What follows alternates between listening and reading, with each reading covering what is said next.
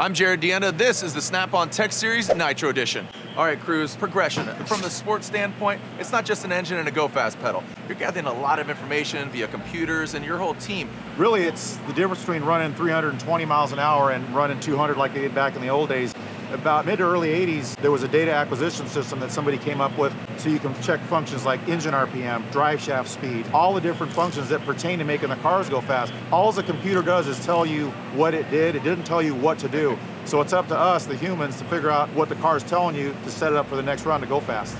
And we have 3 monitors in our Snap-on trailer. If I look at the drive shaft, the engine RPM, things that pertain to the car going fast. They look at oil pressure, fuel pressure, making sure the cylinders are all firing equal. There's probably 60 or 70 different functions that we can analyze. Understanding what the equipment should look like when you take it apart, that's another critical component. So it's still human element involved with these cars. The people that understand their cars the best rely on the computers less. I like to think we're more old school, myself included, that we kind of run a little bit by the seat of the pants. The computer can tell you some of the things to do, but not all of the things to do.